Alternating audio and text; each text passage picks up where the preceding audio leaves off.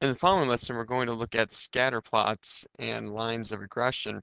And one way to analyze scatter plots is to look at the correlation, the relationship between the two values.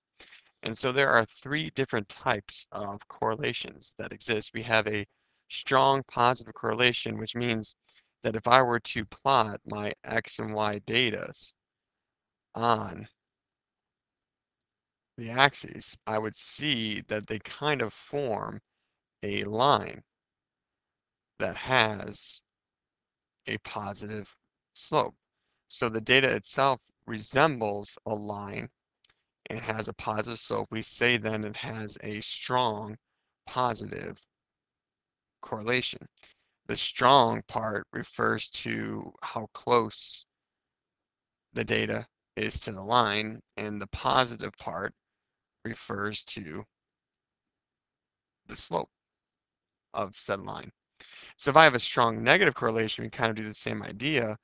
This time, since it says negative, then the data I'm plotting will look similar to a negative line, a line with a negative slope.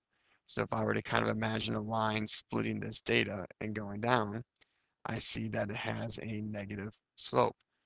And so a negative, strong negative correlation, again, strong is based off how close the data is to the line, and negative referring to the slope of said line.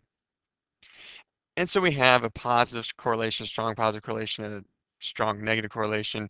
We also have something that's called no correlation. There's no obvious relationship between the data.